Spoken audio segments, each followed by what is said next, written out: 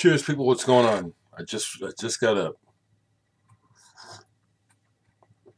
Thursday, 9th of February. Just a hello and a little bit about music. I'm smiling because, again, thankfully I have a good perspective about humanity, human behavior,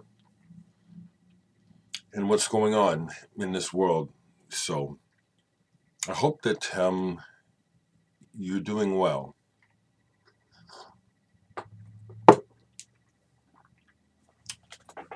Part of what I wanted to do is shout out Michael P. Dawson. As I've said before, he's not someone I've actually met, but I get a vibe from him that he's the sort of person that I would enjoy visiting with and probably creating with. And I thought I would do this because he answered the Chris Propes vinyl thread. And I thought to myself, well, I wonder how many other folks could do this, because he showed some cool records. And I have all of them. And I thought to myself, and especially after looking at some of the comments on his video, it's like, people don't know about these records, but I have them all. The Verto, Real 1936. Yeah, I love these musicians and the Magma Connection. Their other album I like even better, but I don't have it on vinyl. But I thought it was ultra cool that Michael showed this. I said, yeah, I got to show that. Nobody else is showing that record. I'd shown this recently, Iron Butterfly, and talked about seeing them live. Then I heard from Dave Newhouse where he saw the actual real band. But I thought I'd take the opportunity to talk about their first band, their first album, Heavy, because I agree with Mike that Ball is probably overall their best album. But this has Iron Butterfly theme. Have you ever heard that? I don't know how your reaction was to that when you were a kid, Michael, but when I heard Iron Butterfly theme for the first time after hearing In-A-Gadda-Da-Vida, I was floored. I was like, this is psychedelic. This is heavy. And then the fact that I could get it on a 45, it was a B-side. I think it was the B-side of the single for In-A-Gadda-Da-Vida. So I was able to own it as a kid because I didn't have these records when they were out. So Iron Butterfly Heavy is a favorite of mine.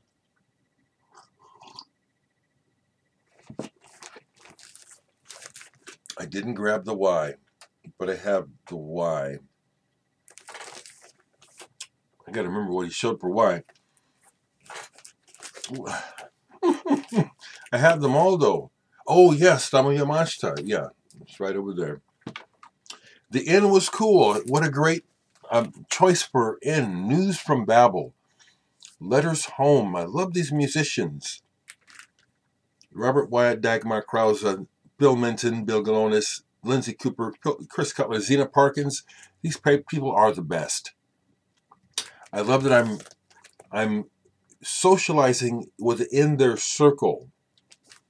I hear from Dagmar just friendly hellos, and she likes when not everything I say, but I appreciate when she vibes with the things I say. I also have the other News from Babel album. I thought I'd go ahead and do this and show the other one. This is stuff that folks, that say, oh, never heard of this stuff, find out about this stuff. If you don't want to listen to me, or listen to Michael. This is some good shit. This is head expansion. This is stuff you ought to know about. Can I get the Yamashita right quick? Yeah. I also agree with Michael's assessment of this album that Hugh Hopper was indeed the secret weapon, the secret sauce. Speaking of that, I'm just wrapping up my jag of downloading, and I just downloaded a bunch of Hugh Hopper records I'd never heard. That's the other thing that I'll do this. I'll go trawling like a fisherman, for music at different times and in different ways. And what I've been discovering is all these records, all this music that people have made that I actually didn't know about. Brian Eno has this soundtrack that I'd never heard before, and it's got a bunch of music on it. Let me just, because I put it on my computer. That's what I do. I do enjoy, where is it there? Okay. What is the name of it? The Lovely Bones. If it had been advertised or talked about in the